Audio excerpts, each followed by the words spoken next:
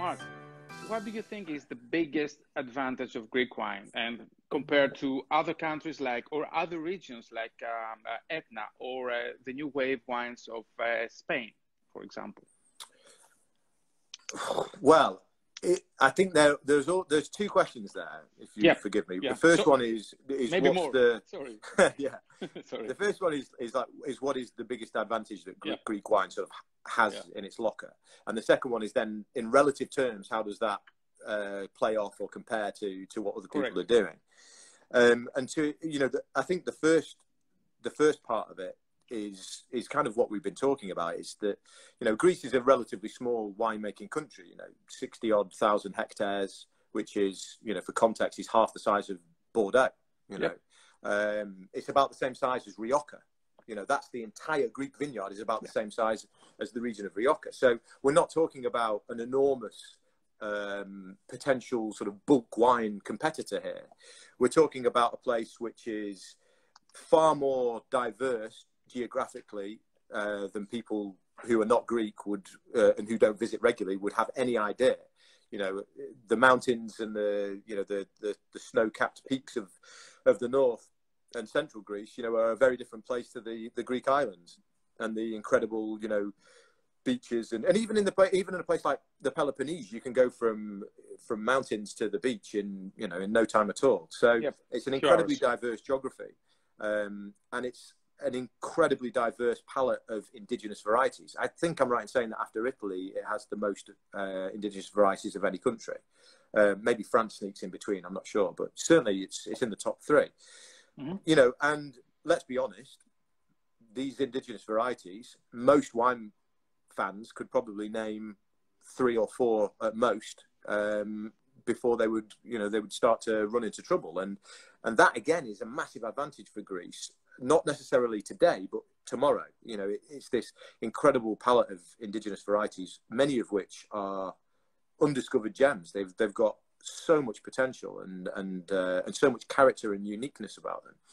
And so I would say that the diversity of terroirs, the diversity of varieties, and then the fact that we are still very much at the early part of the modern Greek wine story, I think those combine to make Greece, for me, the most exciting wine country in the world. In terms of looking forward, how it can develop and how it can change. Looking into the future. And Mark, where have you found distinctiveness, varieties, terroirs, even wines? We're free to discuss. We're not politicians. We can discuss freely about. I'm definitely not a politician. I mean, it's a great question, Yanis.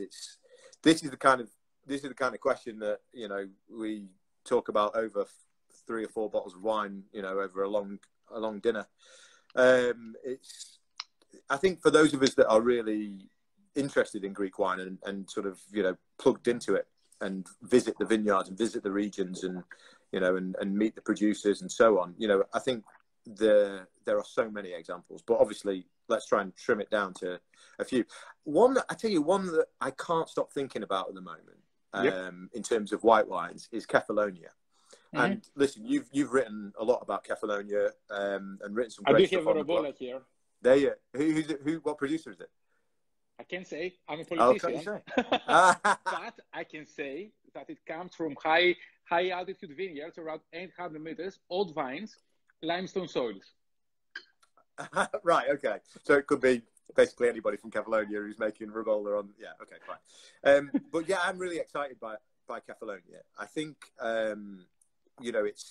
it's a wonderful island. Anyone who's had the opportunity to visit or to see Captain Corelli's mandolin, if you can't visit, will know that it's a really beautiful place, and it's a place that has incredible history, stretching all the way back to Greek mythology, as most of Greece is, of course, but in terms of its wines as well, incredible history.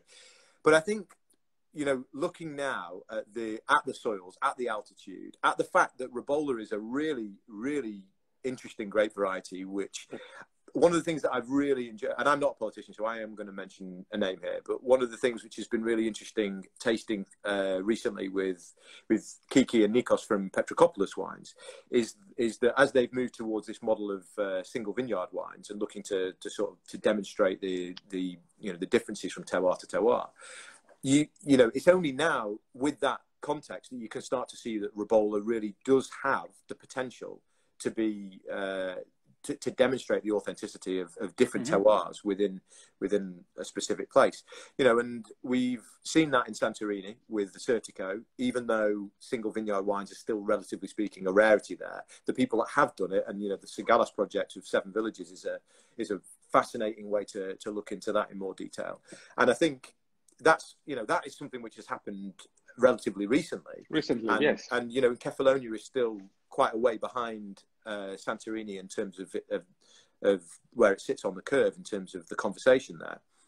You know, there are a small number of wineries on Kefalonia. I mean, we can count them on one hand, really, that are, you know, aside from the cooperative, that are doing anything. And, you know, thankfully, they're really quite different in terms of what they're presenting. You know, Sklavos is very different to Petrokopoulos, is very different to Gentilini, is very different to Saris. And, you know, the Saris wines have really impressed me as a newcomer maybe to that group of wineries. So I think what I see in Kefalonia at the moment is really exciting. I love the grape variety, and I'm looking forward to seeing how, once this incredible terroir of Mount Enos is sort of broken down a little bit more into its distinct parts, getting into that and having a look at how that can be interpreted via Ribolla will be really exciting. May I add, Mark, here about Kefalonia, that all these producers offer distinctive proposals. So every style is different. Yeah. Sklavos has its own style, Petrakopoulos its own, Marcadonatos, Gentilini, a different style. There is a plurality. And even the cooperative. Even the cooperative, well, you know, yes. as co-ops go. Pivos, Saris, different expressions of Ribolla and of Kefalonia. And, you know, and to tie back, Yanis, into what you were asking about authenticity, and you mentioned the word originality, which is, I agree with, as I think it's almost distinct from authenticity in the sense that you can still be original while being authentic, but they are sort of almost two disparate concepts that can kind of, the most exciting wines are on the intersection of originality and authenticity, which is might sound like a contradiction in terms, but I think that the two can coexist. And I think what you just said there about the wineries and their styles on Kefalonia kind of is further sort of evidence of that. You know, that you've got these different people who are making authentic wines, but they're doing it through a slightly different interpretation of the land, of the grape, and of how they present it. You know, you're not going to confuse Sklavos' wines with Gentilini's wines, but there is an audience for both of them. For both, yes. And, you know, and I think that the fact that Ribolla and Kefalonia have the ability, even now when we're at this very young juncture in its development, the fact that it shows the scope for the difference in styles, I think is super exciting. Okay. So that was one. That was just that was Kefalonia. Can I have one more? I'll give you a red PDO, which I personally think is maybe the most exciting undiscovered. I mean, it's not completely undiscovered, but relatively undiscovered place in Europe, which is Rapsani. I am completely in love with Rapsani. I think it's a magical place. I think the terroir it changes from, you know, as you move up the Mount Olympus, but some of the great vineyards of Rapsani that I've been able to visit with Stanos Dougos, with Apostolos Thimiopoulos, you know, the terroir in these vineyards is exceptional. This incredible schist, and it's just beautiful. And then you've got these old, often own-rooted vineyards, you know, blended not just with Xina Mavro, which is anyone who knows Greek wine will know how wonderful that variety is and what potential it has to create amazing wines. Stavroto, maybe less so. I know that some of the guys who make wine in Rapsani are not always too impressed with it, but certainly Crossato, which kind of sits in the middle there, is showing potential of its own, certainly as part of a blend. And, you know, listen, we're at a really early stage with Rapsani. But I think what has been demonstrated already with the wines that have come out from the last few vintages there, it's mega exciting and it's gorgeous.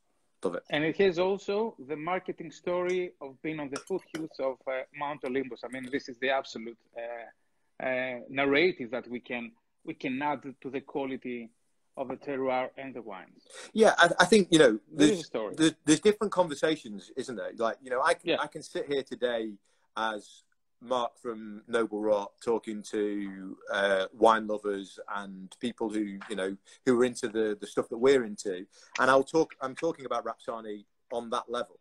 But if we were having a different conversation and I was sat here and this was you know, like a Zoom meeting with the Growers Association or with, you know, the Wines of Greece or generic body or whatever, if it was a different conversation and we were talking about, okay, we have this in our hands, how do we sell this to the world? Then yeah, you're absolutely right. The fact that it is wine made on Mount Olympus is absolutely. I mean, you couldn't make it up. It's gold dust. It's there is no better marketing story in the world of wine. But marketing, you know, as a word, to me, it kind of implies that you have to create something out of nothing. I know that's not necessarily the case, but the reason why I say that is because with Rapsani, you don't. That story is true. Yeah, you know, it is the reality. 100%. That these wines are grown on the slopes of Mount Olympus, one of the most beautiful ancient winemaking spaces on planet Earth. And not just that, but it is an exceptional place to grow grapes and to make wine from as well. Mm-hmm. It's not just that it has this, you know, this Dionysian backstory. You know, it is also an incredible spot to grow grapes and to make wines. So. Unfortunately, there are not a lot of producers, but hopefully we will see more stuff in the near future. I'm very excited as well about Rapsani. Well, maybe this will segue into another conversation. I don't know. I mean, you're the host, not me. But what I think is really, really interesting, and I'll come back to that point that you made there in just 1 second.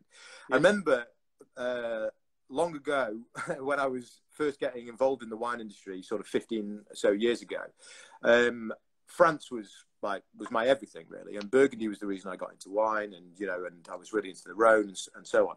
But I've always loved having my sort of classic places where I really, you know, I go there all the time. I've got detailed sort of relationships and knowledge, and you know, and that's kind of my professional life revolves to some extent around Champagne, Burgundy, Rhone, Bordeaux, because that's, you know, that's where the highest concentration of the best wines in the world are to be found.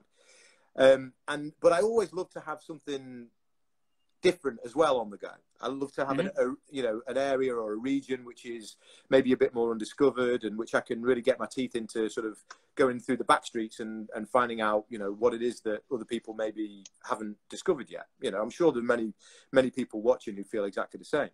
And I used to love the Languedoc when I first got interested in wine, and I'd been holidaying in the Languedoc, and I thought, okay, well, you know, this is interesting. You know, people aren't talking about Picpoul de Pinet because it was before Picpoul de Pinet took off. Not that that's the most exciting wine region in the world, but you know what I mean. And the Terrazas de Larzac was really coming on stream, and you know, Grange de Père and Domaine. There were some things, It was cool. It was an interesting place. I think it really missed the boat. It kind of, just as it was getting interesting, everybody's focus, not everybody, but a lot of people's focus turned towards scores, turned towards extraction and, you know, and oak. Okay. And, you know, like I say, I'm talking quite a while ago here. Yeah. Okay. So I've always kind of liked to have that, you know, on an extra, like, separate region. And so Greece kind of offers, you know, a million things that are like that. But the connection that I'm drawing there is in the Languedoc, it was the land of cooperatives, and it was going through this period where the co-ops had kind of broken down, and there was all of these young growers that were sort of coming along and reclaiming their fruit back from the co-op and saying, right, well, my dad used to sell to the co-op, but now I'm going to make my own wine, and so on and so forth. So it was like a completely new era that the Languedoc moved into. And I feel like Greece, in a few places, is at exactly that point. This sort of, it hasn't dropped yet, but it has the scope because the fruit is there. If you look at Samos, you know, Samos is a great example because what an amazing place. Yeah, and we can come back to Samos, but you know, as the law has changed there, Samos has been able to now position itself to show what is in there. And you've got producers like Nopera, who are maybe the first to start to take advantage of that. But they grow beautiful grapes. They're making really interesting wines, and it's early days for those guys. But it's an exciting time. And Samos, up until this point, has been all cooperative wine. Yes. So now we're finally at the stage where people can start to pull their wines, their grapes out of the cooperative, and young growers can start to think about becoming young vignerons, doing the whole thing like they did in the Languedoc, as I was discovering there. And to bring it back to Rapsani, the Santali, who, let's be fair, they kind of saved the PDO or the appellation, whatever you want to call it. Absolutely. Those guys did a great job of keeping Rapsani alive as a wine in the map. Region. Yeah. And they gave the growers an opportunity to grow and sell their grapes and to stay alive. To keep going. Now, what we have at the moment is a situation where, like you said, there are very few growers there. We've got Thanos, we've got Thanos Lugos, we've got Apostolos' project, we've got Chrysa, who I think make some wine there, and we've got a couple of other small scale things, that are not necessarily inside the PDO of Rapsani, but they're growing grapes there. Yeah. But Santali, which effectively kind of took the place of the cooperative, they buy a lot of fruit from a lot of growers there. It's all relative, I'm not talking about it on Languedoc scale, but it's all there's plenty of fruit there. And the question that I have is now whether in places like Samos, Rapsani, Kefalonia, Kefalonia's cooperative is a really powerful cooperative as well. Are we about to see a whole new generation of growers and vignerons that can come out of that cooperative dominated era? Yeah. What do you think? Yeah, that's a good question. I think in a small scale, we can see more efforts in the next 2 or 3 years. I'm expecting some stuff, but not in a big scale at this point. Maybe after 2 or 3 years, we will see more. But it would be interesting to see on the context of Rapsani, 100% Crassato, 100% Stavroton, other varieties that, people didn't talk about. They used to have a blending role to be expressed by 100% wines. I think we're going to see fantastic new efforts in the next 3 to 5 years. Yeah, hopefully. I mean, I think we also have to be. You know this better than I do, but there's the economic crisis was not great for Greece by any stretch of the imagination, and as a result, we're at a point now where people might say, well, and Crete is another example where the cooperatives are still quite dominant in places like Pisa and so on. And, what do? Do you say, well, times are tough, but I'm going to take the risk of getting a bank loan to buy some tanks, to buy some barrels, to get some space to make some wine, or do I continue doing what I'm doing, which is keeping me alive, which is selling my grapes to the cooperative every harvest? And, so there has to be a bit of a cultural break there, or an economic break, which will shift gear from one set of circumstances to another. Okay. And just to wrap up this question, all these PDOs have limited vineyards, 100 hectares, so they will need new plantations, which is tricky. And a lot of them are field blends, so you can see the implications when you want to make 100% varietal wine or make another expression of the area of the terroir. Yeah, I mean, that will be very difficult, particularly in Rapsani, because a lot of the vineyards are quite old and they're they're planted a third between the three grape field varieties. Blends, yeah, exactly. So it's tricky. But yeah, I think the big thing is, you're right about new plantations, but I think the first phase that I'm really excited to see whether or not we do see this over the next 5-10 years. The vignerons, yeah, the growers. Is the emergence of families saying, well, I've got space to make wine, and I've got the grapes, so now I need to get off that sort of that merry-go-round, which is the cooperative economy. And if I can jump off that, then I can start to do to have my own voice in this conversation about Samos, Rapsani, Kefalonia, whatever else it might be. You are giving a lot of ideas to vignerons. Anyway, listen, if you're a young girl or a young guy growing up in a family that own vines, you know, many of them might go off to Beaune or Dijon or to Bordeaux or to Davis or to Adelaide or whatever. Or let's not forget the two brilliant schools in Greece, in Thessaloniki and in Athens, to learn how to be vignerons, to learn how to be to not just in viticultural terms, but enologists. And then, you know, this is absolutely key. Education at the top level, educating people, and, you know, getting the best out of our involvement in the vineyard.